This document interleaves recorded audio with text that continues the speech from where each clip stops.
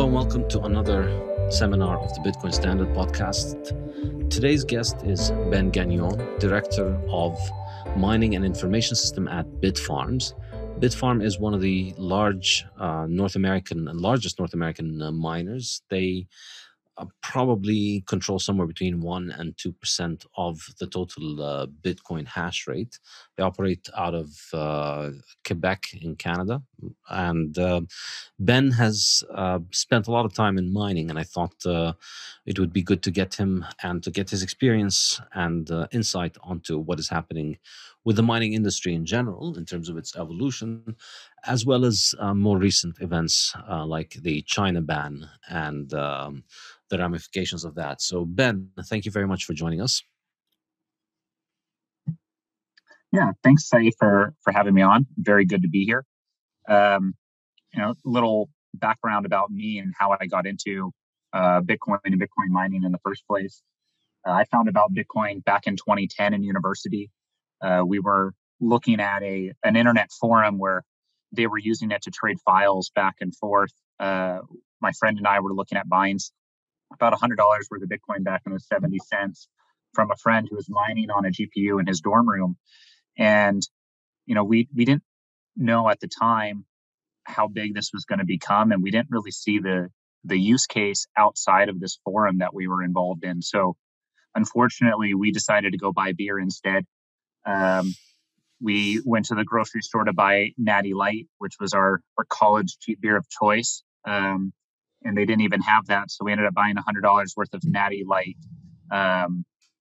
It's a very, very bad choice.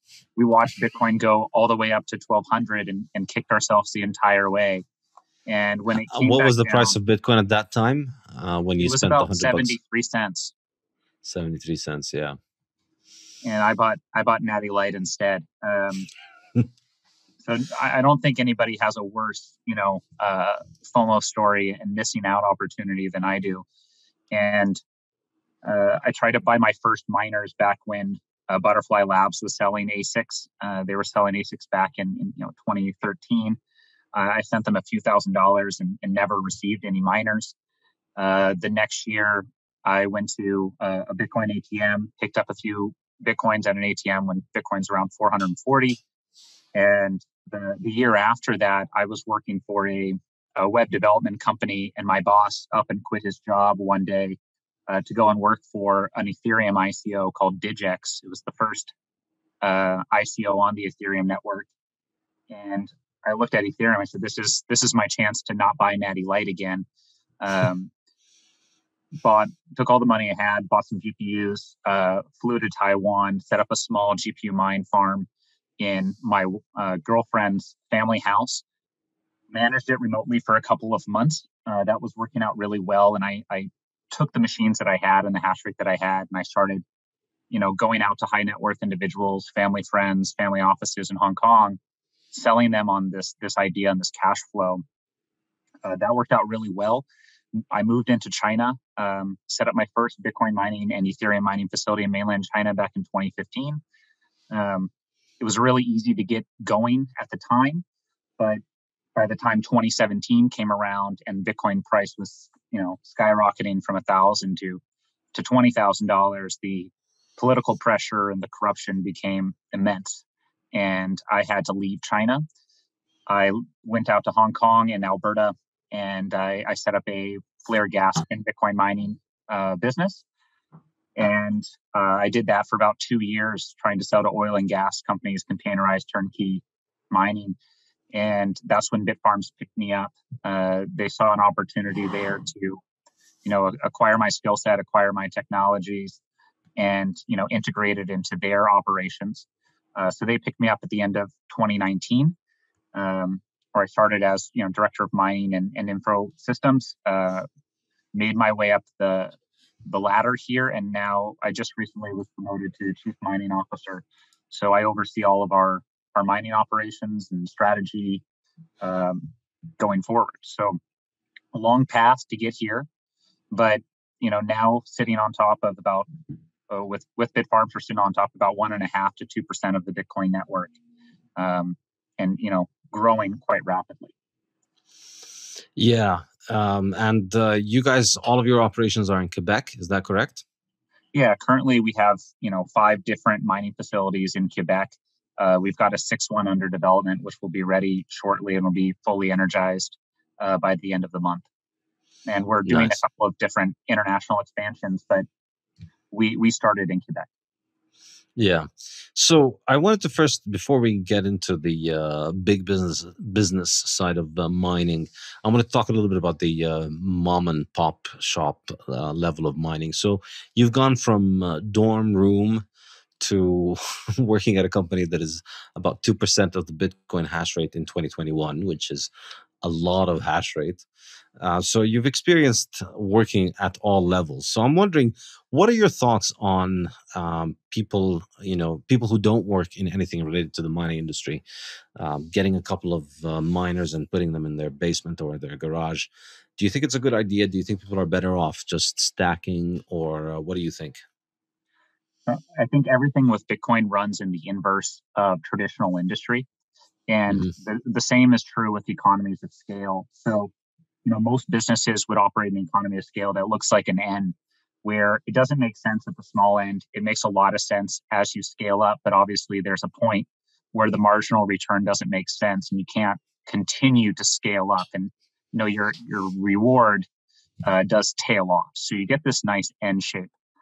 Bitcoin functions like a U, and the reality is that if you're mining at a really small scale, especially if you're in a situation where your power costs are not your true power costs, it makes a lot of sense to mine. So, this is situations like dorm rooms or condos, or you've got a lease where the power is attached to it, but you're not fully utilizing it.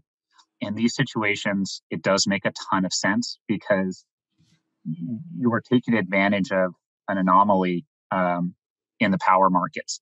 And you're also able to deploy one or two miners without any, you know, real change in your infrastructure and without any significant, effort on your part. It does make a lot of sense. And the middle end, it doesn't make any sense at all. Once you have to start paying for new infrastructure builds and you have to start bringing in contractors, you've got to start building up teams, and you've got to have repair staff, and you've got to have technicians, and you've got to negotiate on power purchases, and you've got to negotiate on equipment. You just can't compete with someone who's at our scale. Um, and so it functions like a U. It makes a Yeah. lot of sense on the high end, and the bigger you get, the more it makes sense. On the small end, it does make a lot of sense as well. But the middle range is incredibly tough to compete. I mean, there are some exceptions to that rule, but mostly I think they fall into that category of your energy cost isn't your energy cost. With stranded gas or with flared gas and those sort of situations, you can get up to a few hundred kW, um, and it might make sense for you. But if you're a guy who's looking to develop a 500 kW, a 1 megawatt, a 2 megawatt farm, I think it's really, really difficult to compete and make that make sense. Yeah, I think that makes a lot of sense, and of course, the most important factor might just be the power cost. So if you're in a situation where you don't have to pay for it because you're in a dorm room, then obviously that makes sense. But in terms of if you're running a mining business, you think the scale is more important than the power cost. In other words, if you could run a small few hundred kilowatt mining business at, say, because you managed to get power at like four cents or 5 cents, would that still not be able to compete with you guys at a small scale, you think? You can't compete with us at that scale. I mean, if you really can't escape the power cost. That's the one variable that you can never get rid of, and it does drive the gross amount of your mining margin is just power costs and the efficiency of your equipment. If Yeah. you are trying to do a small farm, what ends up happening is you can't afford the labor to help you out, and so you end up with huge amounts of capital, huge amounts of investment, and significant cash flows, but you can't afford the labor to keep it up, and you can't afford to do the repairs to keep it up and operational. And if it's not up and operational, you're not getting paid. Um, Nobody's going to do that work for you. So you end up spending countless sleepless nights doing the math. Well, if I go to bed now, I'm going to lose $500 or $600 or $800 or whatever that is. And you start having a lot of sleepless nights. It really doesn't bode well for you. You also have a huge learning curve in order to try and maintain this equipment. To run one or two miners is fairly easy. To run hundreds or thousands, or we are tens of thousands of miners, it requires completely different, infrastructure, skill set, and amounts of people. So Mhm. really tough. So, is there some power cost where you think it begins to make sense, like 2 cents per kilowatt hour, 3? The historical has always been 6 cents. Mhm. I'm of the impression that long term you want to be at 3 cents or below. And I think if you could ever deploy below 3 cents, you should consider it. But the scale is really a significant question.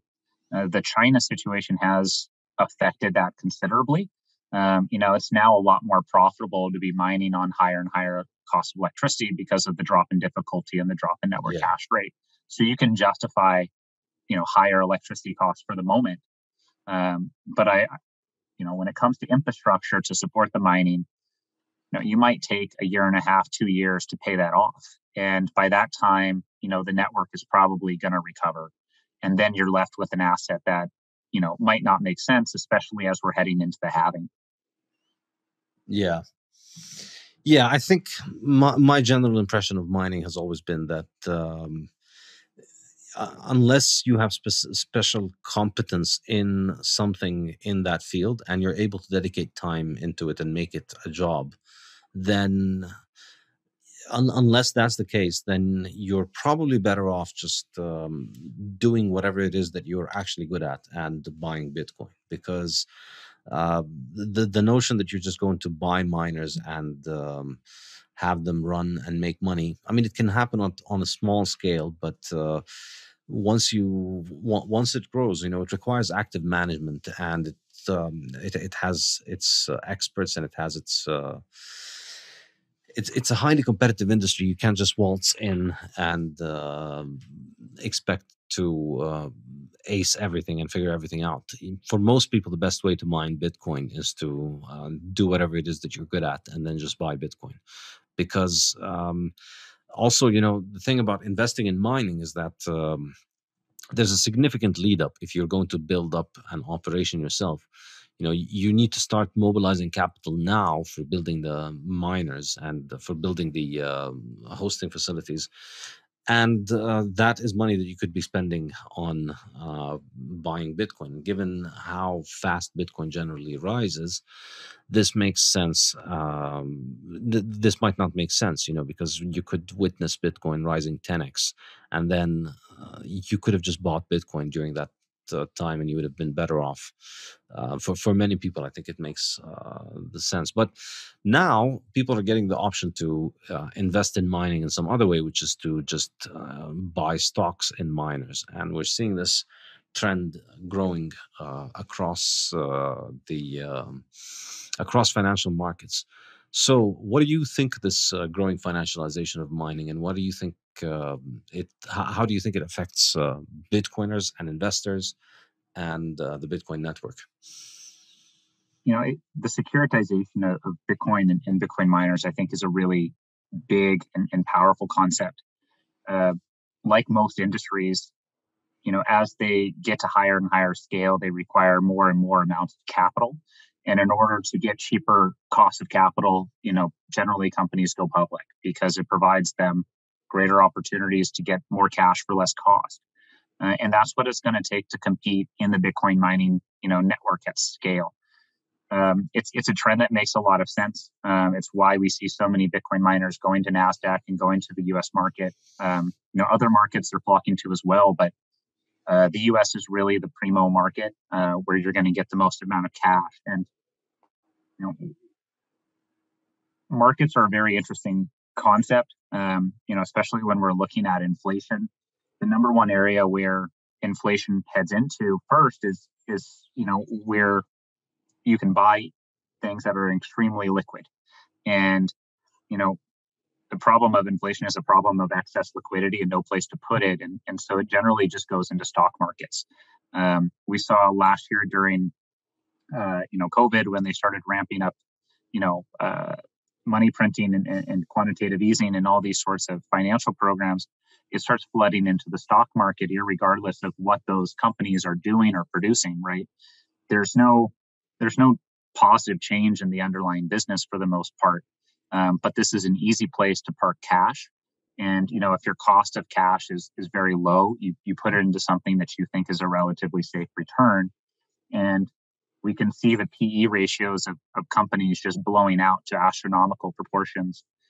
When I was in college, they taught PE ratios of 12 to 14 as being a safe and average number.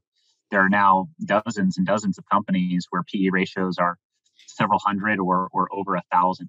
And, this is obviously not a functional and rational market to be justifying 1,000 years forward earnings into the share price, right? So it's really just a function of inflation and liquidity. And I think as the markets continue to create more and more cash, they're going to look for better places to put it. And how overvalued can Walmart get or Facebook get? There's a limited amount of their scale and their growth, but Bitcoin's price is really just a function of how much money they print. And in that way, it's unlimited. So I would think that as inflation happens, we should be seeing, all this cash pouring into the stock market. Investors will say, where are we going to get, a safer return on our investment? And it's probably going to be in the Bitcoin proxy stocks. People who have Bitcoin on their balance sheet, people who are invested in Bitcoin, providing Bitcoin services, and people who are mining in Bitcoin. We have a unique situation here with the Bitcoin publicly traded miners. If you track them, the vast majority of the Bitcoin that they're mining, they're putting on their balance sheet. They're not selling it anymore. And this is a change that we've seen over the last, 12 months, really.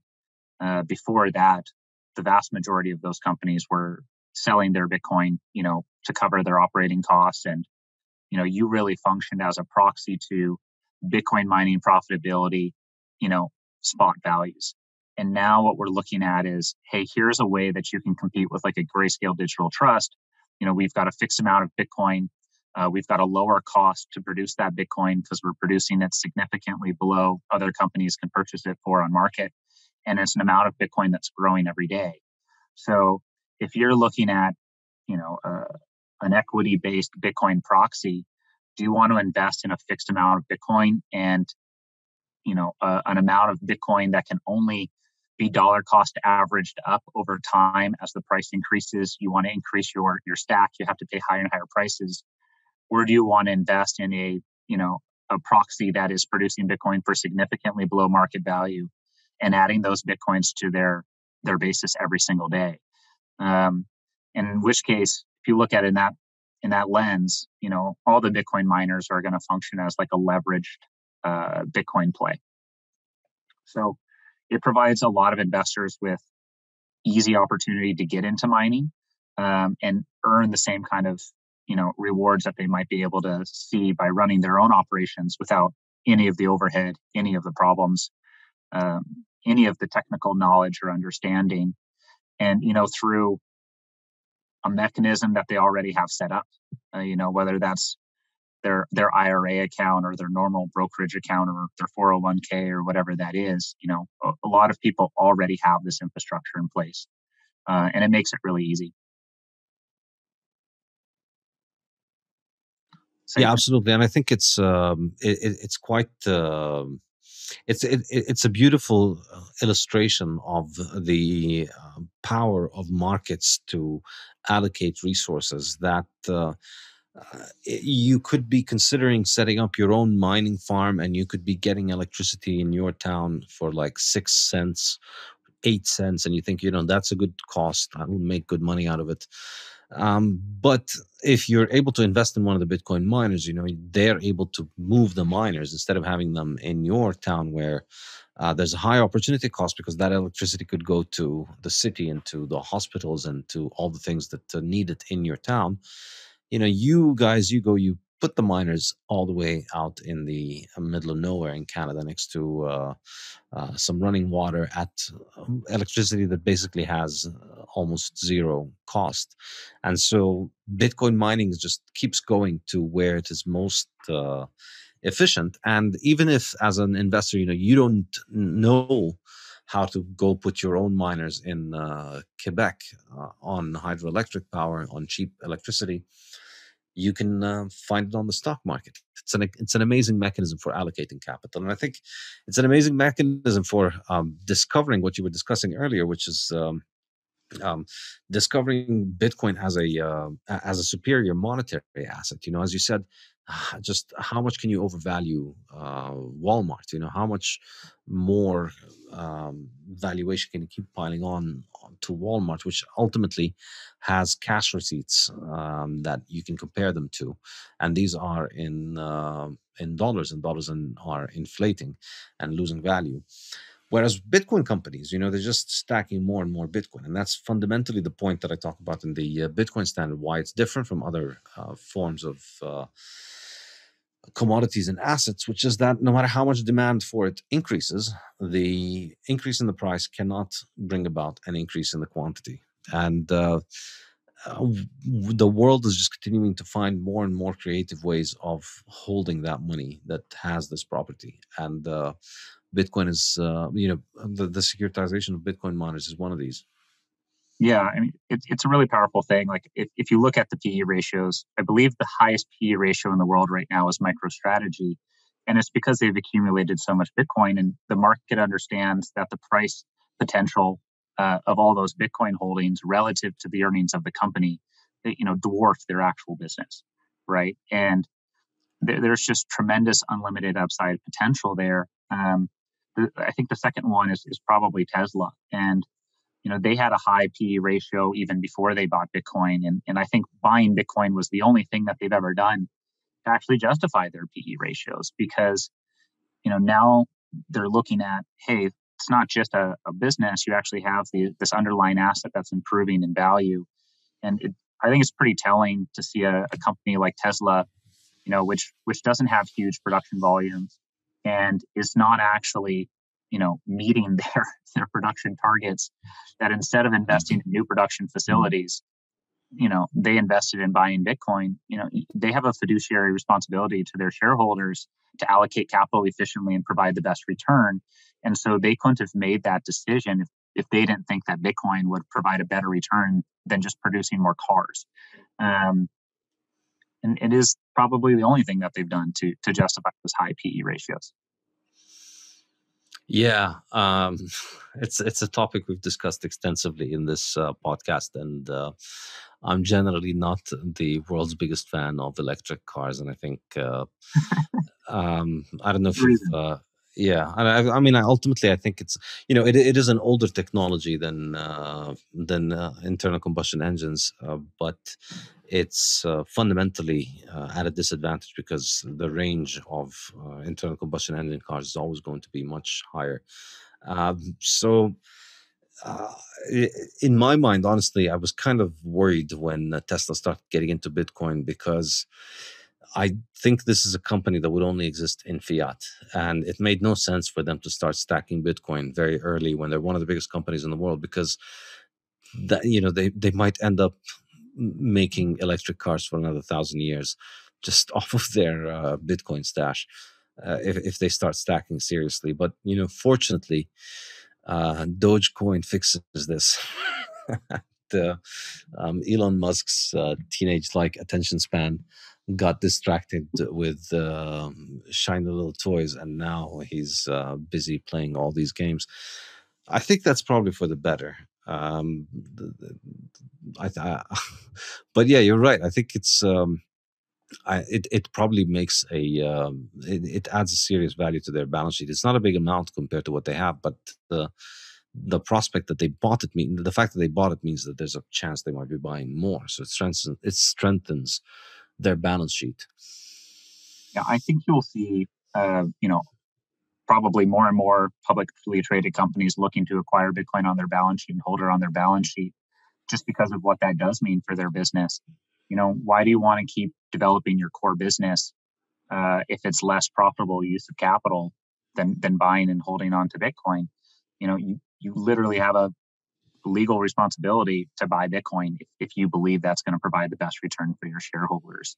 Um, and so, as the understanding of that continues to develop, I think you'll start seeing a lot more publicly traded companies doing that. And we have seen a number of publicly traded companies that were in other forms of business, gambling, car rentals, whatever, start switching over to Bitcoin mining because, their original business just can't compete with mining Bitcoin. Um, it Wow. provides long-term, growth, long-term value, and it's going to be the best return for their shareholders they can possibly invest in. Yeah, absolutely. And a lot of fiat people think that this is a waste. What are you doing? What are all these miners doing? They're just burning all these transactions. You could do all of these transactions on PayPal. You could do them on Visa. You don't need to be burning all this much money. It's insane. Why do libertarians need their stupid money to burn so much money? And the way that I think about it is what is being built here is a startup that is disrupting central banks. This is like the Uber of central banking. It's disrupting what central banks do. It's like the Amazon of bookshops and shopping malls. It's disrupting them, and it's able to offer their product with an infinitely superior user experience at a much better cost. And of course, in the case of Bitcoin, that manifests itself in the fact that the supply doesn't get inflated. So it has what I like to call number go up technology. And so if you're investing in Bitcoin, if you're investing in mining Bitcoin, or if you're holding Bitcoin, what you're doing is you're identifying this market need for a decentralized alternative to central banks, and you're making a market speculation, a market action, a market uh, decision that you want to allocate resources for this. And as long as people who do this continue to make positive returns, and as long as it continues to grow, then what that is saying is the market thinks this is a better, this is eating in the central banker's share. This is eating market share from central banks. And people who don't see the value in that are people who have not ever thought about money as being a market good. And this is, of course, a favorite theme of ours here in the Bitcoin Standard seminars, where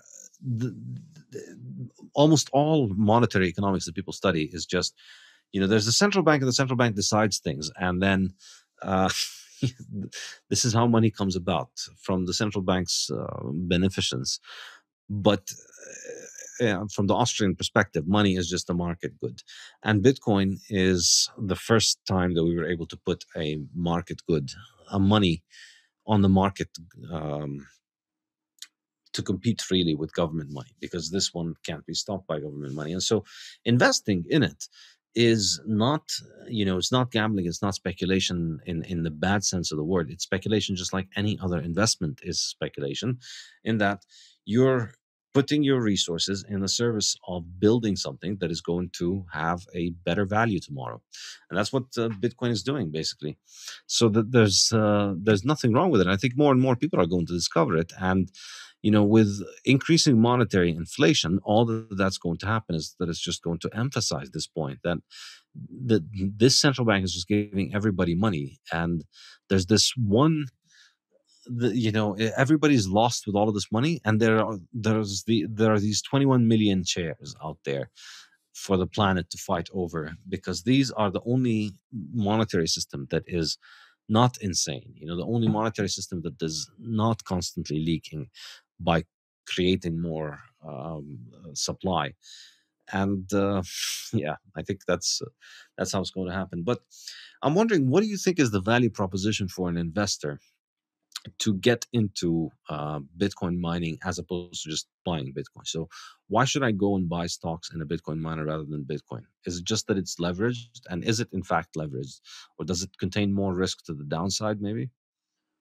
Well, obviously, you're going to have an operator risk and a counterparty risk when it comes to Bitcoin mining that you wouldn't have if you're just buying and holding your own coins with your own private keys.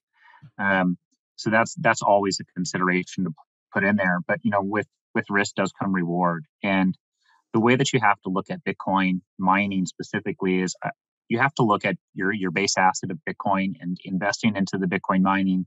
Is it going to earn you more Bitcoin over time than if you just, by taking that Bitcoin, invest into Bitcoin miners, it's going to earn you more Bitcoin over time than just buying and holding onto your Bitcoin.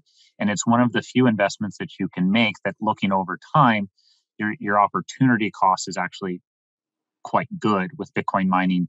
You can't really do that with any other industry. If you're looking at, well, should I keep mining iron ore or should I invest in Bitcoin? And, if I keep mining iron ore and I sell my iron ore and I buy Bitcoin over time, will I have more Bitcoin than if I didn't in the original, right? With Bitcoin, we can actually measure that pretty clearly, and it's because the revenues are paid in Bitcoin, right? If you have to have an asset where the revenues are based in USD and you've got to trace the profitability of Bitcoin, you're chasing it's like a dog chasing its tail. You'll never be able to keep up. If you look back on the price of Bitcoin miners over time, what people originally paid for them, what the price was in Bitcoin, and then you run the cost and versus the mining revenues, and you look at what's a reasonable uptime. Bitcoin mining is one of the few things that you can invest in and sell your Bitcoin for to actually earn more Bitcoin, um, and that's the whole reason why we exist as an industry. You know, Bitcoin miners aren't in it because we think that we could earn more Bitcoin by just buying and holding, right? We're in it because we think we're going to get more Bitcoin by mining. Um, and if we set up our operations efficiently enough and low cost enough, that is mathematically provable. Um, it's not true for everybody. Obviously, some people are going to lose in this game, and generally speaking, those are going to be smaller players with high costs and who have not enough time and resources to keep their miners up online running, for low cost. So that's just the way that you have to look at Bitcoin mining is the opportunity cost for Bitcoin. And the bigger that the mines get, the more public that they are. They become audited. You start having all these controls in place that are trying to provide investors with all these assurances against the counterparty risk, right? That hey, it's not like cloud mining 8 years ago where you had to take a risk that they were actually going to deliver your hash rate or they're not going to cancel your contract. I mean, we're audited by a big four company. We've been around for 4 years. We've mined over 11,000 Bitcoin in North America to date. We have a predictable, provable, audited track record of performance, right? And that's how we try and alleviate those risks for investors.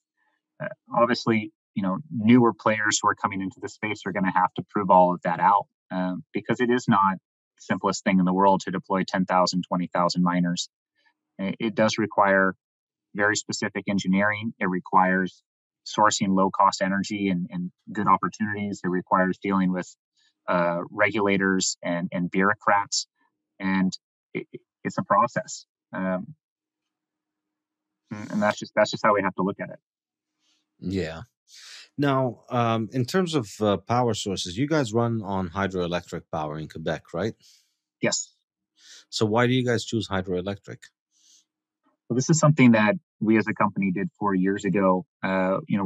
We believed, I think, from the beginning that institutions were eventually going to adopt Bitcoin and more specifically Bitcoin mining. And when they did come into the space, we wanted to make sure that we had all those boxes ticked for them. So, when we started 4 years ago, we said we want to do, all renewable electricity because we thought that was going to be important for institutional investors. We went with the big four auditor. We were the only one to do it at the time. We're still the only one who does it. We went through the front door with the Ontario Securities Exchange Commission instead of doing a reverse takeover. We tried to tick all the single boxes that institutional investors would need so that, now that they are starting to adopt Bitcoin, and eventually they'll start to adopt Bitcoin mining more specifically because it does provide those better returns as a lever to Bitcoin. They're going to look for those players like us who meet all their investment criteria. Um, you know, there are definitely opportunities around to invest in other sorts of electricity. I don't necessarily want to get into the environmental debate so much, but it, you know, the whole notion that we as an industry are causing a problem is foolish.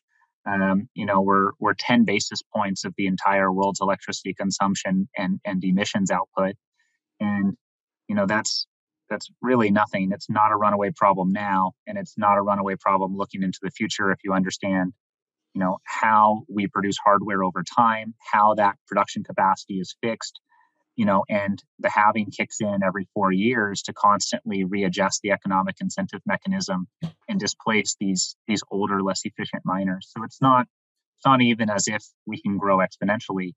I think there is a fundamental misunderstanding by the market that thinks that as price goes up, hash rate goes up exponentially as well. And it just doesn't. We're subject to real world constraints. And at the same time, our equipment is getting more and more efficient every single year, much more so and much faster so than the traditional computing industry. So it's something that's not taken into consideration when people look at this. But, if you do take a look at the numbers, we're not a problem. And Bitcoin's actually solving a lot of environmental problems that, people have never had the ability to address before. The flare gas is a huge one. And, the concept of a Bitcoin battery or our curtailment program is really huge. Now, the vast majority of electricity out there in the world, or not the vast majority, but the number one use of electricity is waste. And, we produce all this electricity everywhere because you always have to have an excess supply relative to demand. If demand ever exceeds supply, you have blackouts. And, it's very, very apparent when demand exceeds supply. So we're up there, we're monetizing and soaking up this excess energy capacity that exists on the grid. Pretty much every publicly traded miner does operate on some sort of a curtailment program. We operate on one in Quebec, and most other miners also operate in some sort of curtailment program. So if power spikes, our miners turn off. The grid will reach into our facilities, cut the power temporarily until, everybody's homes have heated up, everybody's appliances have turned off. And maybe it's 15 minutes, maybe it's 30, maybe it's an hour, maybe it's a couple hours. But, in no situation is somebody's home going cold because we're mining Bitcoin in Quebec, right? In fact, what we're doing is we're providing a huge economic boon to the province, because if we don't take up this electricity, they've got to push it down even further into New York, lose a bunch more electricity on the way through transmission and resistance, and then they sell it to New York for half the price. So, this is an economic boon for the province. If anything, they should be selling more and more electricity to Bitcoin miners because it will provide them with the most revenue for their province. Selling it to New York is actually the least profitable thing that they can do. And they have huge amounts of excess capacity in Quebec. The situation where mining is going to be the most profitable are the areas where the infrastructure has been built up and is being underutilized. And so in Quebec, we have a situation where, they built up tons of gigawatts worth of power for logging, for iron ore mining, for smelting, for paper mills, all these different things. And over time, that industry has either become extremely more efficient or has been outsourced to third world countries. But the power is still there. The dams are still there and nobody's utilizing it, right? So this is a situation where it's actually even worse, because if you don't have a consumer like us, it has to go into the ground. And going into the ground is actually not good for the environment.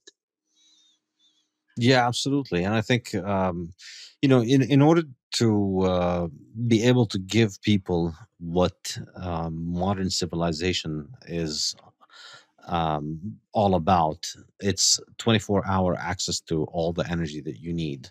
And really, there are two kinds of people in the world: there are people who have this and people who don't. And this is an enormously important thing, and it's something that was built in the early part of the 20th century. You could give a house 24 hours of electricity, maybe 100 years ago, or maybe a few years before or after, a couple of decades before or after, but it's been there for a century. And it's not an impossible thing to do. And it's astonishing to see that in many places that have solved this problem many, many decades ago, they're failing to solve this problem today. But one of the reasons in which they fail is that, the challenge with it is that demand spikes in specific periods. On hot days in the afternoon, everybody gets home, turns on their air conditioner, turns on the TV, and turns on a whole bunch of other devices.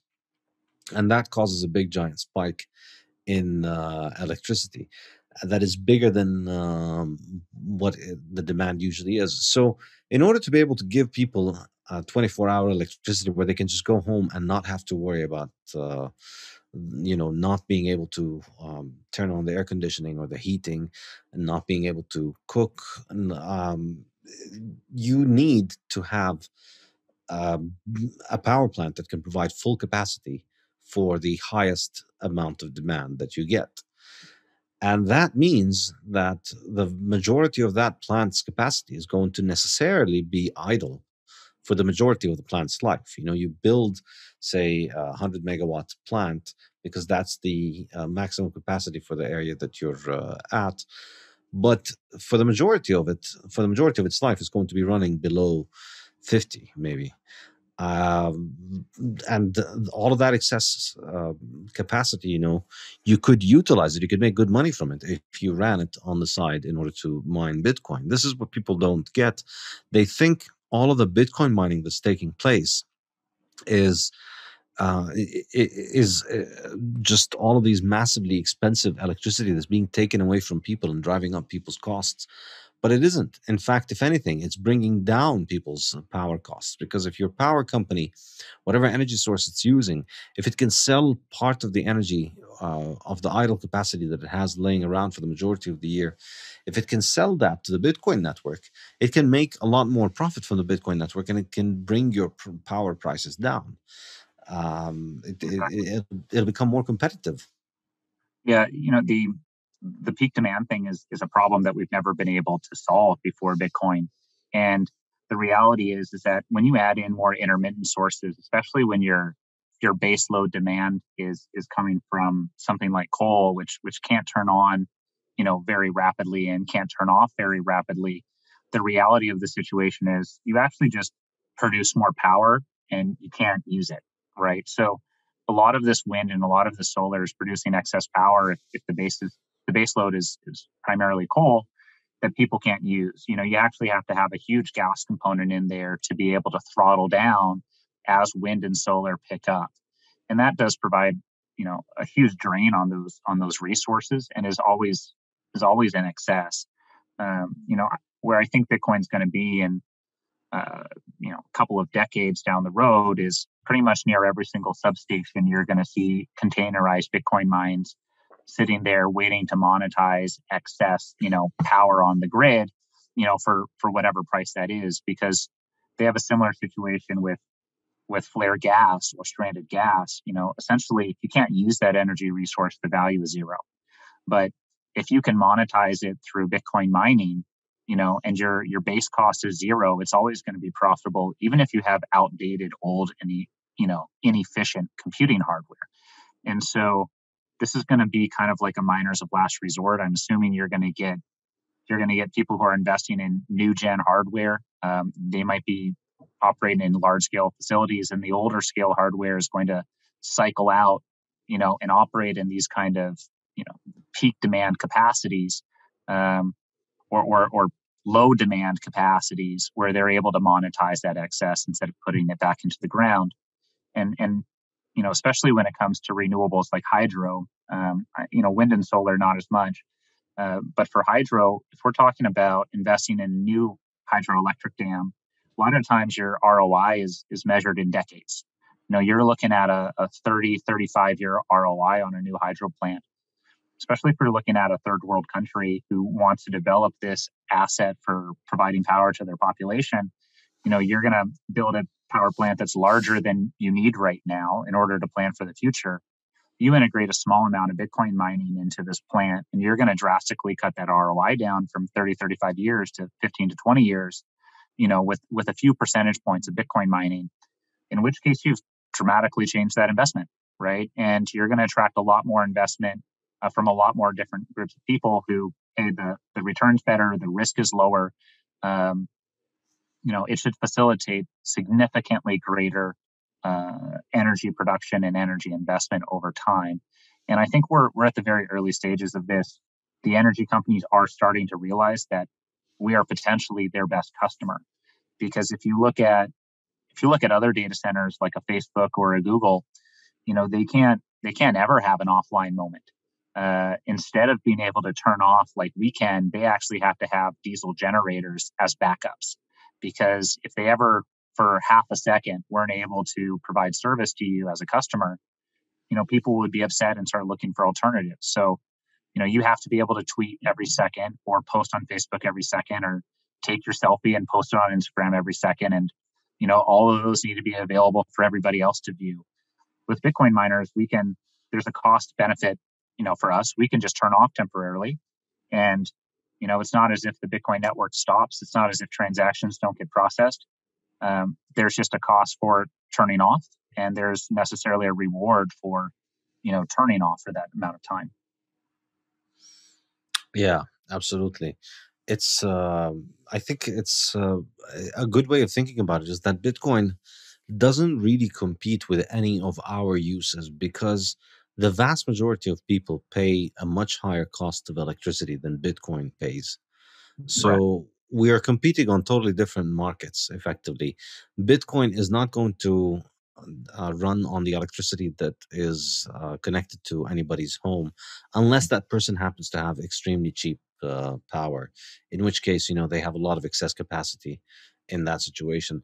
So it's kind of like, a pet that you have that only eats the leftovers. You don't have to pay money to feed this pet because they'll just eat the things that you don't eat from your food. And that's kind of what Bitcoin does. As you said, the biggest single use of electricity is waste. Electricity is just not something that you can conserve very easily, and so a lot of it gets lost. And it's not entirely accurate to call it waste because it's necessary in order to make it happen. There's no unless you invent a way in which that electricity doesn't get lost, then it's just part of it's baked into the technology. It's a feature. So you can't really call it waste because that's the only way to make it happen. But still, there are enormous quantities of that electricity, whether it's methane, flared gas, or excess capacity on hydroelectric dams. And all of that can be monetized by Bitcoin. And the beauty for me in the whole thing, the poetic justice of it, is that, and I write about this in my next book in the Fiat Standard, which is coming out soon in December, and you can pre-order it from saifedean.com/TFS. Uh, the beautiful poetic justice of it is that Bitcoin growing takes away seigniorage from governments and central bank, and then dedicates that seigniorage to anybody who has cheap electricity anywhere, gives them more money and tells them, hey, go invest in more cheap electricity, make cheap electricity, make more of one of the most amazing inventions of the human race that has completely transformed our lives and that has made our lives so much better that basically nobody who has electricity, who can have electricity, chooses to live without it. Everybody wants to have electricity in their life, who can, and everybody who can chooses to do so. So, governments have spent a lot of time destroying our capacity to develop energy. You look at the amount of subsidies that they give to unreliable sources of energy that are ruining the grid and raising power prices all over the world, wherever they implement these programs. And Bitcoin is like the Robin Hood of the energy market. It takes from the government, it takes seigniorage from the government, and then it gives it to the producers of cheap, reliable electricity, because that's really what Bitcoin needs. Bitcoin needs cheap electricity and also reliable electricity. And so it gives the people who produce cheap and reliable electricity more resources in order to make more and more of it. And I think that's just amazing. It's a global bounty for the development of cheap electricity, which I think, we're only at the beginning of it. But imagine another 10 years of Bitcoin, and then imagine how much mining grows, and then imagine how much cheap electricity is going to be financed through investment in Bitcoin mining. And then think about the implications for people all over the world that are going to be able to get more and cheaper electricity because of it. It's absolutely amazing. Yeah, it's an economic boon for everybody. And, having more stable electric grid at lower prices, that benefits every single person on that electric grid, right? Whether they're a residential customer or a business customer, or they're the actual electricity producer themselves. I would think that also, the publicly traded miners have the greatest ability to convert that central bank printing press directly into Bitcoin, because what is going to happen is you're going to have direct input basically from the Federal Reserve into investors into the stock market, and there's only a limited amount of places where you can allocate that capital. We have a fixed amount of Bitcoin mining machines that can be produced every single month. The lead times on miners are long. Historically, they've been about 6 to 8 months. Now they're 12 months plus. The situation with China has changed that a little bit, but the chip shortage is the chip shortage. And if you look at the new payment times and the payment terms with foundries like TSMC or Samsung, they've gone from 3 to 4 months out to 12 months, right? And so for us to change our supply lines, it takes over a year. Um, an increased amount of capital thrown at the industry does not increase the amount of miners produced. Um, in which case, what do you start doing with all this capital that's being thrown at Bitcoin miners? They probably start doing the Michael Saylor approach and just buying Bitcoin. Because if you can't buy more Bitcoin mining machines and you can't invest in more infrastructure, what else are you going to do? What else is a better return on your capital? You're not going to hold on to cash when we know that cash is earning basically a negative yield. You're going to invest into Bitcoin. And so we're going to be a very, very efficient mechanism for taking central bank printing presses and running it directly into the Bitcoin system in a way that private entities just never could do, and entrepreneurs 7, 8 years ago could never do. When I started my Bitcoin mining company 6 years ago, it's not as if we had access to bank funds or anything like that. Everything had to be bootstrapped with your own personal cash, family and friends, or investors. And now, the markets are going to do that for us. And it's going to be up to us in order to allocate that capital efficiently. And if Bitcoin's your best return, that's where it's going to go. So we're going to have a massive ability to do that. And, if you look at stock markets around the world and you want to look at absolute yield, the places where they have the best yields are the places where inflation is happening the most. Like the Caracas stock market is the best performing stock market, I think, globally. And it's not because those businesses are incredible. It's not because they're producing No. more goods at great prices. It's just a matter of the printing press going directly into the equity markets.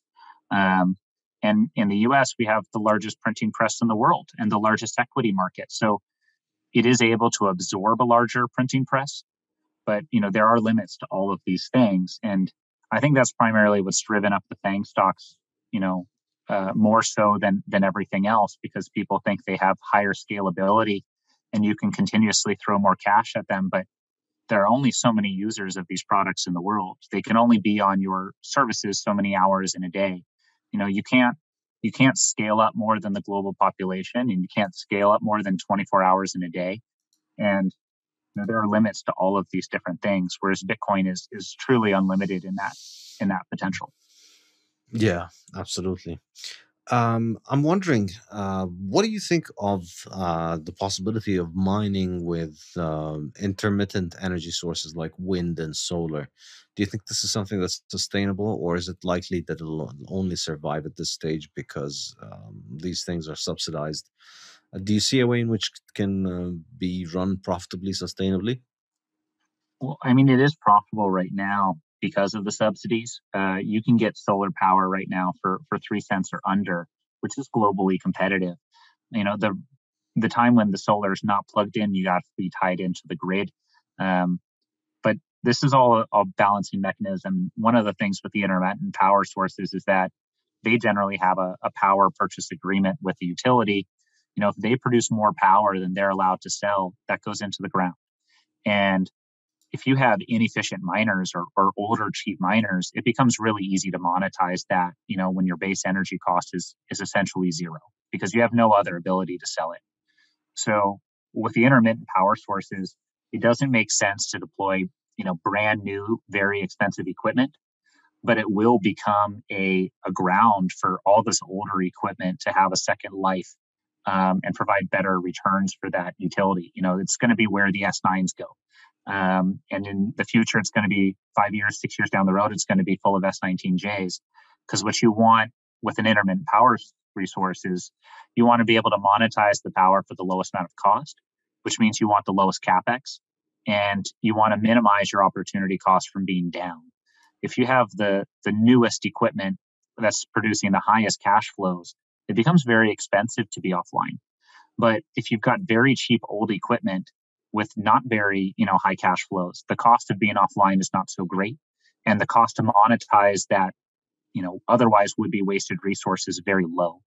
And so you're going to see, you know, all the older equipment recycled out, I think, into these kind of scenarios. And it will be primarily financed by subsidies. It's the only way that solar gets down to that cost is through subsidies. And the same thing with wind. Um, you know, they have significant challenges there with those investment, you know, vehicles because even though they're classified as sustainable resources, you know, you need to replace the solar panels and the windmills after 20 years. They're not permanently running. It's not as if we put up a windmill and it just runs indefinitely for the rest of time. Yeah, and putting it up and replacing it is no joke. You know, it's not like disposing of an engine.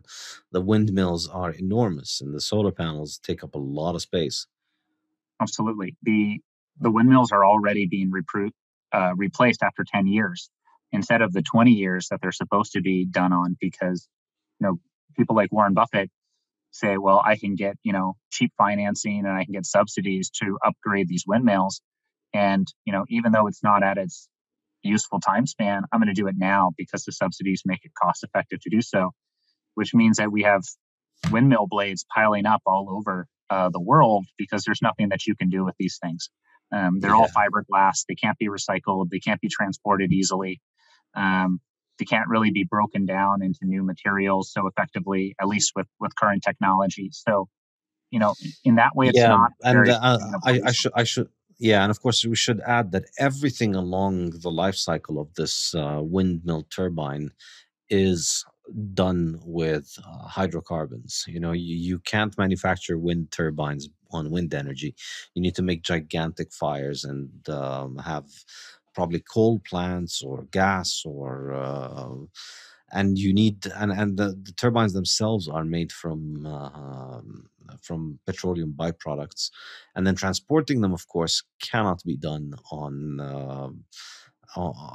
anything but machines that run on hydrocarbons, and then disposing them, of course, also requires the same. So the whole thing is an elaborate exercise, what I like to call hydrocarbon washing, where we Yep. spend a lot of hydrocarbons in order to build this extremely complicated contraption that hooks up to our machines and then lets us, for a few minutes every day or a few hours every day, pretend like hydrocarbons didn't go into doing what we're doing right now. But in reality, you know, of course, it's not just the windmills, it's also the entire grid and all the cables and wires that go into making it. None of that would be possible without hydrocarbons. We can't make that out of twigs, and we can't dig metals without at scale at this cost in order to be able to produce it without hydrocarbons. So yeah, um, we're big hydrocarbon enthusiasts here at this seminar. Absolutely. I mean, there's really only two truly sustainable resources as far as I'm concerned for power, and it's hydrothermal, or it's hydropower and geothermal. those are the only two assets that you can really produce that just continuously generate power for decades and decades, if not 100 plus years. Everything else is literally a fraction of the lifespan. Yeah, absolutely. All right. So next thing we wanted to talk about is the China ban. What was what is your impression of what has been going on in terms of there? What is your insight from the mining industry on what the effects of the China ban are? Well, it's pretty clear that the China ban is not anything to do with the environment or emissions, but everything to do with capital controls and financial controls over their population. Um, Looking at what that means for other miners, it's a huge boon for us because the peak network hash rate, which was estimated at 198 exahash on, I believe, April 15th of this year. And, currently it's around 89, 90 exahash. And that's more than a 50% drop in peak hash rate. And that just means that everybody who else is installed and operating, their market share has effectively doubled, which means we're making twice as much Bitcoin for the same amount of cost. It's a huge, huge boon for all of us. And running the math is quite startling. If we drop from 198 to 89, it's 109 exahash. Uh, you can reverse the math out using the watt per terahash efficiency of the miners. And if you were talking about new gen miners, which we're not, it would be something like 1.2 million machines with a 40 watt per terahash average. On the high end, it would be 100 watt per terahash, which is like an old S9 and A10s. And that would be 7.8 million machines. Realistically, the number's probably somewhere between 60 and 80. So we're somewhere between 6.5 to 8.7 gigawatts worth of power taken offline in China, and 2.2 and 4.3 million machines. This is a huge amount of infrastructure that just came offline, and China is by far the world's number one electricity producer and consumer. The U.S. second, I believe Canada third, but we don't have this kind of infrastructure anywhere else in the world, and no other country operates at Chinese speed. So for these miners to find a new location and a new home is going to take years.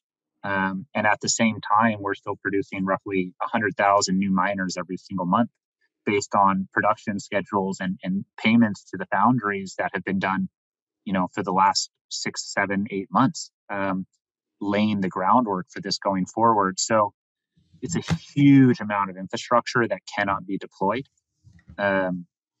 Obviously, there's going to be a big rush to develop new electrical resources, new substations, and that sort of thing now, and transfer all of this over to Western countries. But what takes 8 to 12 weeks in China is going to take 8 to 12 months in the US. And that's just a reality of how fast things move in China versus how fast things move in the US. So for everybody who's sitting here operational with machines now, this is higher profitability now and for a long time looking forward. Yeah. Do you have some guess as to when the hash rate will recover? We were on the verge of 200. We're probably around 93 today. Like looking at it over the last, looking at the daily estimates over the last week or so, we've kind of bottomed, and we've been flat around the range of 80 to 100 80 to 100 million terahash per second. In this case, do you think we've bottomed? And how long do you think it might take until we can hit 200? It's anybody's guess how much rack infrastructure is actually available and ready right now, but I'd say it's incredibly small. The prices of hosting have been creeping up rather rapidly with the China situation. The demand for hosting is significantly increased. Realistically, I'm thinking this is probably going to be 12 to 18 months before we're at our previous all-time high again. And this will largely function as a result of completely new infrastructure developments, some electrical or some minor upgrades, converting from older hardware to newer hardware, increasing the hash rate with the same amount of power. But this is this is going to take a while for the market to adjust. As of right now, you've got a lot of miners who, have already put their miners in containers and on boats shipped off to the US, but they don't have a place to plug them in. And, they might sit in storage for months at a time while they work on these deals. And the Chinese have come to the US and Canada before, in the last bull run of 2017. And they quickly left because they realized they couldn't just drive up to a power plant on a bus, have a couple of drinks, shake a couple of hands, and have a deal signed. It's something that they learned the hard way, and they're going to need to find trusted counterparts to work with them and navigate the bureaucracy and the rules here, and help develop this infrastructure. It's a completely different way of doing business than in China, and it's not something that they're used to at all.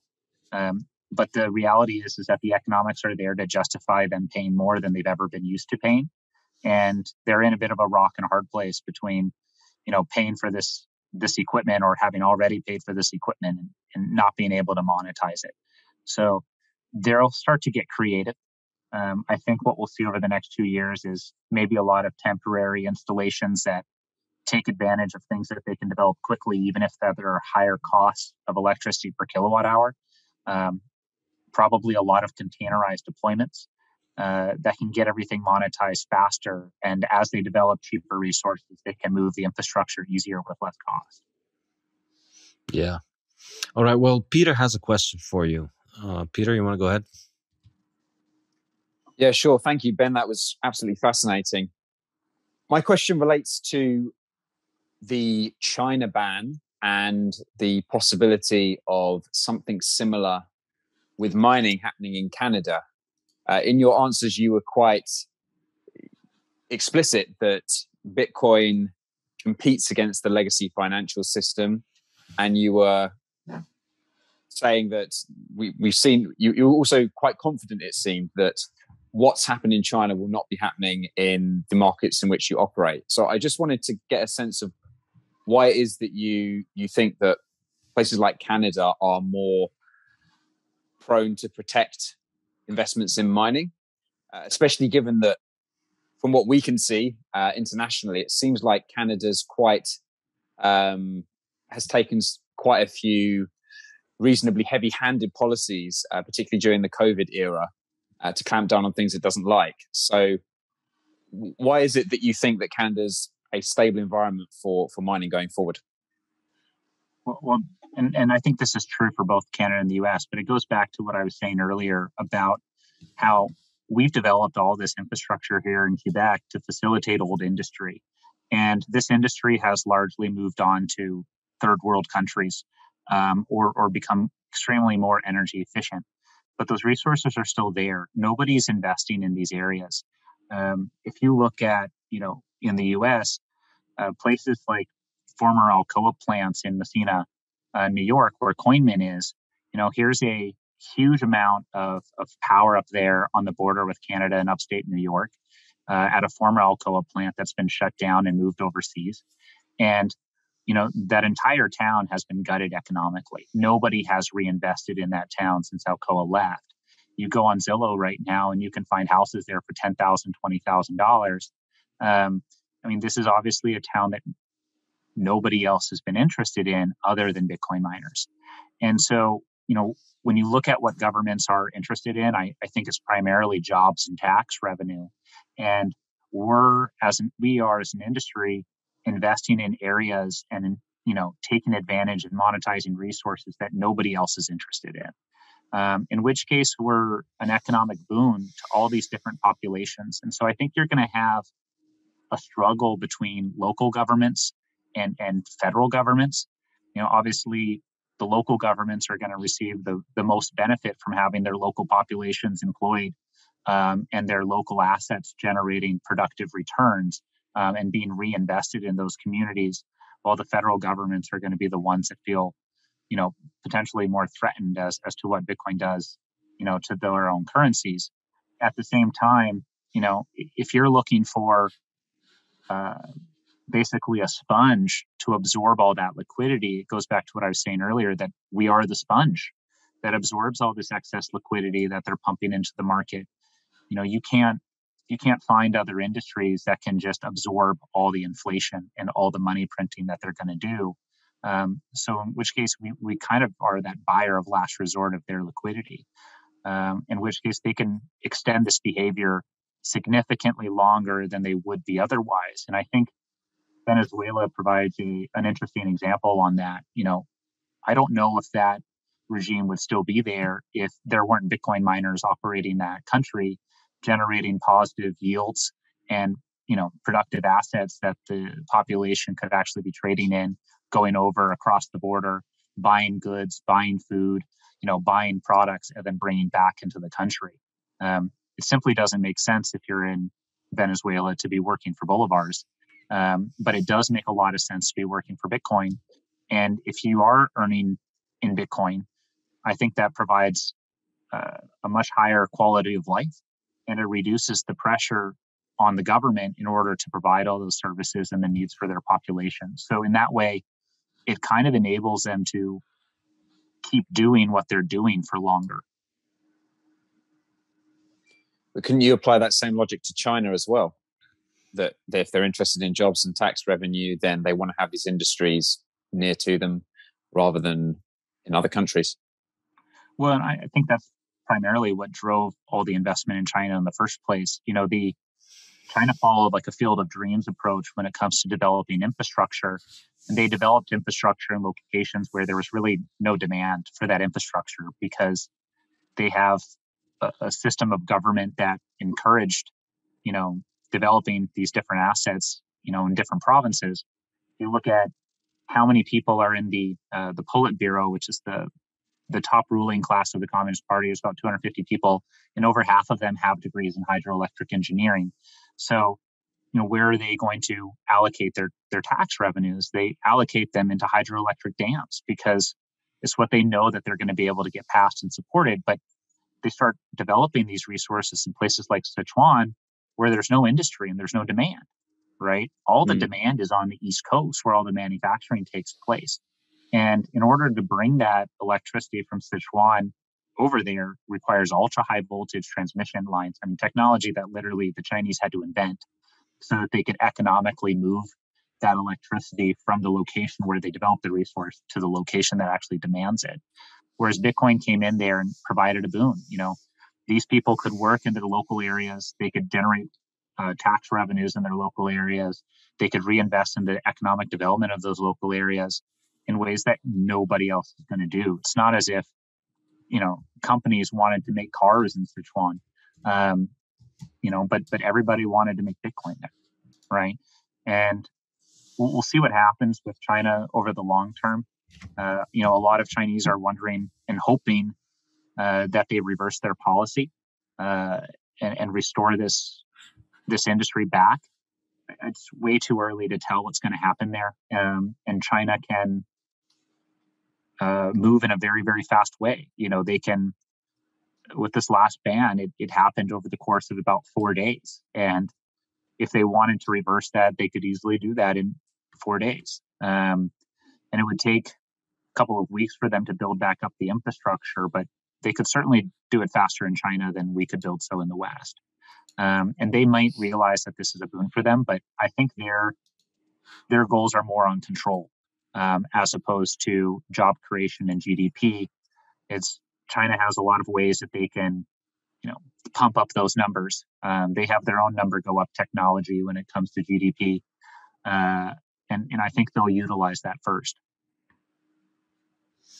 Yeah, I think perhaps the key thing is that in China, the reason that they did clamp down was because of capital controls, and that's a serious issue in China. If people who go do business in China are usually getting propositioned to smuggle capital because it's a huge issue. So you can see why Bitcoin would be quite sensitive and become a problem once it grows beyond a certain point.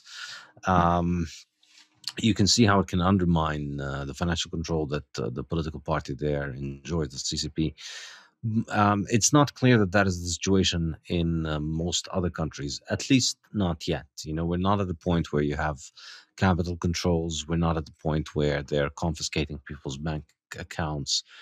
And I mean, well, some would argue we're getting there, but I think it's still a long way to go before, well, who knows how long, in fact, things can move very quickly, as we saw last year with the coronavirus. But perhaps it'll have to be, if there is going to be something like that happening in the West, it's going to come when these countries start to move against freedom of capital, basically, freedom of movement of capital. Yeah, and we have historical evidence of Bitcoin restrictions being a form of capital control. If you look back in 2017, China implemented a policy where they restricted withdrawing Bitcoin from Bitcoin exchanges, and they still allowed you to transfer your RMB to the exchange and buy Bitcoin, but you'd have to sell the Bitcoin on the exchange and withdraw your RMB. You weren't allowed to withdraw the Bitcoin anymore. Before that, you were freely allowed to move your RMB there, buy Bitcoin, send the Bitcoin abroad, and sell it for whatever currency you wanted to do. Now, obviously, they're not a big fan of that situation because of their strict capital controls of about 50,000 USD leaving the country per year per person. What they did when they implemented that policy, though, was they didn't implement it for all cryptos. They just implemented it for the number one, Bitcoin. And immediately you start seeing Ethereum's price rally from $10 to $430. Now, the rest of the West is saying, well, this is because Ethereum works and ICOs are the future. But the reality is this is really just a capital control mechanism implemented in China. And the Chinese still wanted to perform the same function. And so they bought the number two. And it drove the value of Ethereum up from $10 to about $430. And most of the West doesn't understand that because they don't understand China and they don't speak Chinese and they're not following Chinese news. But to those of us who were operating in China at the time, and this was a pretty clear situation. Interesting. I did not know that. One more question. We're running a little bit into our scheduled time, but I wanted to get your thoughts on Bitcoin mining equipment and the centralization of its production. First of all, do you think the manufacturing has been decentralizing over the past few years, as most people would think? And how do you see it playing out in the future? Do you see forces for centralization of the production of miners, or do you think over time we're going to witness more decentralization? I think we have two different incentives happening at the same time and kind of competing against each other. I do think that there's going to be greater centralization in terms of there's going to be larger and larger scale miners. At the same time, because of that economy of scale, or economy of scale shaped like a U, I think we're going to increasingly incentivize smaller mom and pop people for running one or two miners, and for smaller companies. I'm sorry, I should have specified. I meant the production of the mining equipment, not the mining itself. Well, the production of the mining hardware? Yes. I think that's been increasingly decentralized over time. When we first started, it was really just Canaan producing, equipment, and every single time there's a bull run, there's a bunch of new miners who are trying to come into the space, and they say, look, we can produce a better or similar quality of chip for a lower price, and we're going to take a lower price on our hardware because we don't have the operational and the reputational history that the bigger players have. It's something that we see now. As Bitcoin was going up to 60K, a ton of new entrants were getting into the market and saying, this is a great time for us to produce our chips and produce our new hardware and sell them to customers. So I think we'll continue to see more and more players. I doubt that there'll just be one or two mining manufacturers in the future. The hardware is a commodity, and anybody can produce that with the right skill set and the right connections to the foundries. I think that you're going to have more and more companies do that. And I also think you're going to have more traditional computing companies start getting into the space. companies like Intel, AMD, NVIDIA, they're going to start to realize that, this is a really good business for them to enter into. It's a great use of their existing resources, technologies, stack, and experience. Why do you want to develop a chip that you have to market and sell to consumers when you can develop a chip that just has a predictable cash flow attached to it? And if it does have a predictable cash flow attached to it, then there's a very easy way to price that chip. Everything else that they do now is a marketing game. For Intel CPUs or for GPUs, it's all marketing. I think you're going to see a huge demand for that. Yeah, it is honestly curious for me that they haven't moved quicker into it. And it's curious that the majority of mining manufacturers are in China. Now, what do you think is when you say decentralized, do you think that will also change over time, that we're going to start getting more non-Chinese manufacturers? Or is there some reason that continues to make sure that they have an advantage? I think you're going to see North American manufacturers emerge in the next 12 to 18 months. Yeah, I guess so. A lot of people think of this as, they think that the bigger the companies that get into Bitcoin, then the more insecurity or the more attack angles this creates. I tend to have the opposite view. I think the more institutionalized and the larger the Bitcoin becomes, first of all, there's the political aspect of, you have more people with serious money who are invested in Bitcoin, and so more politically influential people are able to sway political decision making in favor of Bitcoin. But also, I think in general, this is the result of my understanding of capitalism. You want to trust yourself, and in fact, you do this. Most people don't like to think of it that way, but you're constantly trusting yourself and your life and your work and your wealth to things that are produced through the magic of reliable, long supply chains. The division of labor and people who are specialized in doing what they do. This is what makes anything work. And we use a lot of complicated machinery every day. And the way that complicated machinery can be done reliably, the way that it can be produced reliably, is when you have large companies and large supply chains. You have a producer who just makes one tiny little part of your laptop in one country, and then it gets shipped into another country where they add other stuff, and then it gets assembled somewhere else.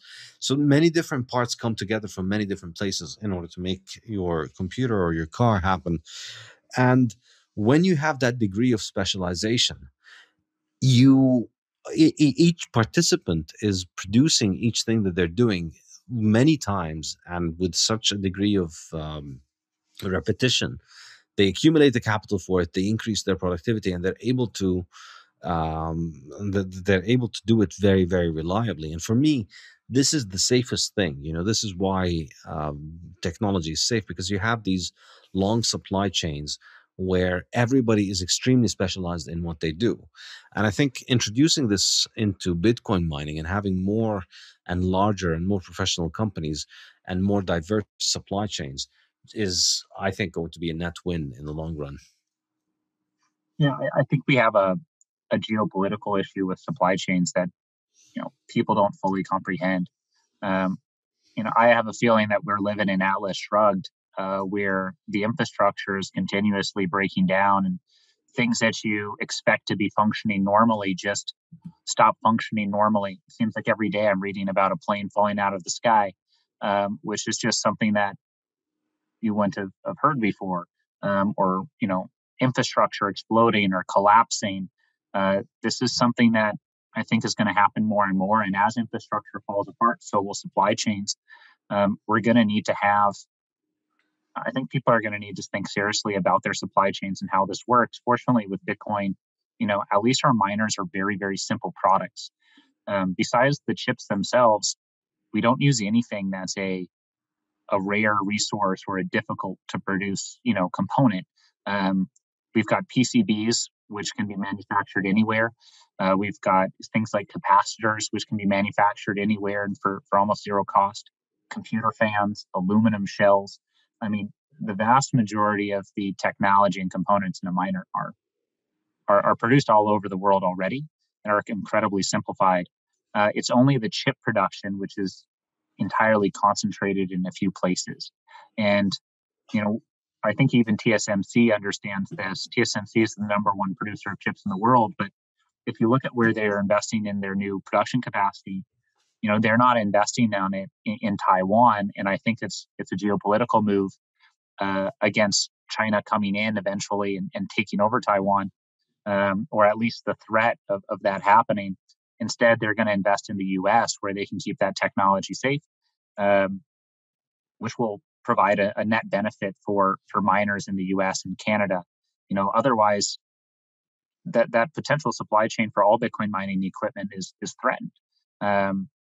If there is a breakdown in international relations. Yeah, that's a good point. But again, as the industry continues to grow, I think hopefully I would expect we're going to see just more diversification and more big players enter the market, and each one of them will become less and less significant. Right. My estimate is that I don't think we're ever going to get to a point where we're going to have somebody as powerful as Bitmain was in 2017, because at that point they produced something like 90% of the hash rate, and they chose to use that in the most in the best way to illustrate the lesson that miners can't control Bitcoin. And it was an Or, extremely expensive mistake for them. yep. At they were on the verge of IPOing, and then their IPO was canceled, and they missed out possibly on 100-fold growth. If you think about the potential that they had, if they had instead of mining Bcash, instead of spending so much time trying to defend that doomed fork, if they had focused on just making more miners and stacking more sats, they'd have probably done a lot better for themselves. So I think that to end on a positive note is we're highly unlikely to be in a situation where somebody is going to be more powerful than Bitmain at that point. Mm-hmm. And even if we do, we saw the worst that Bitmain could do is ruin their own profitability, and the CEO got fired, and it ended badly for them. The block size war is an excellent source of lessons about the power dynamics of Bitcoin. Absolutely. Right. That was probably the biggest test of anti-fragility to date. I do think that China's ban of Bitcoin mining is an even greater example of Bitcoin's anti-fragility. Here's what happens when a country comes in and completely shuts down an industry overnight, and nothing happens to the network in terms of production, transactions. Everybody's still going through, everything's still processing exactly as intended. It would be incredibly difficult for other countries around the world to produce the same sort of legislation and regulation, and also do so concurrently in a way that actually threatens the network. So Bitcoin being shut down in China, I think, is a general boon. Those miners are going to be pushed to all sorts of different jurisdictions and locations that they've ever thought of before and never even considered before. So in that way, we're getting a huge diversification geopolitically of the mining infrastructure all over the world.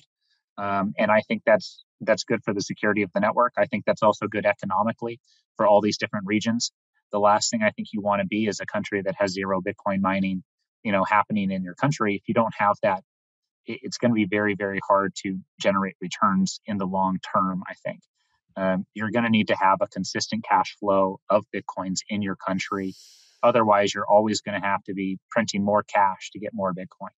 And it's a losing game. You know, I think you're probably correct on this, perhaps in this kind of transition period. But I think in the long run, maybe I'm going to disagree with you on this. I think my example that I like to give is Switzerland was the place that had the most gold per capita. It had the best banks in the world, and everybody in the world used to send their money to Switzerland because their banking system was backed by gold, and so they had tons and tons and tons of gold, and yet they had zero gold mining. There was nobody mining gold in Switzerland. On the other hand, very poor countries in Africa were mining a lot of gold, but it was all leaving their shores and going into Switzerland. I guess in the long run, I'm not so sure that there's going to be that much political and economic importance and significance for Bitcoin mining. Although I can see why it would be the case perhaps now, because Bitcoin mining allows you to acquire, if you do it properly, if you can run it profitably, you can max out and increase the amount of Bitcoin that you can accumulate. And then, particularly for a country that does this to use its spare capacity and spare energy, it can be massively profitable. You could probably cancel your national debt, perhaps, by doing something like this. But maybe in the long run, Bitcoin mining ends up being just another utility. It becomes like plumbing. Nobody cares. Plumbing is really important, but the people who make pipes for plumbing, that doesn't give them any kind of extra strategic leverage over humanity, because they make our pipes. They make our pipes because they currently happen to make them at the lowest price for us. But if they start messing around, we can easily get new pipes from somebody else.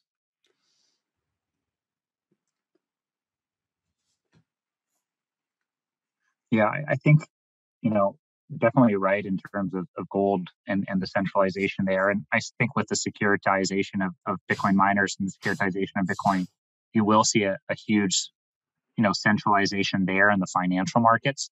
The difference with gold is really just the barriers to entry, where, there is the low end of things where you can go gold panning in a river with, anybody can do that for a low cost. But, pretty much all of those gold resources are developed and gone.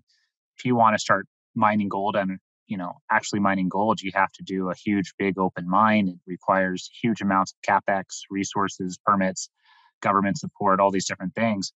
To get started mining as a Bitcoin miner, you need a couple $100, a little bit of internet, a little bit of power and an internet connection, which really levels the playing field. You don't actually have to find the gold resources and develop them economically. Oftentimes you're taking advantage of improperly priced electricity, or maybe just using as a hedge against, your inflation, as they're doing in Venezuela. So it is a slightly different thing. Definitely there is going to be centralization, I think, in the financial markets, just because of that's where the capital goes first. And that's the big thing driving Bitcoin is just the issuance of new capital.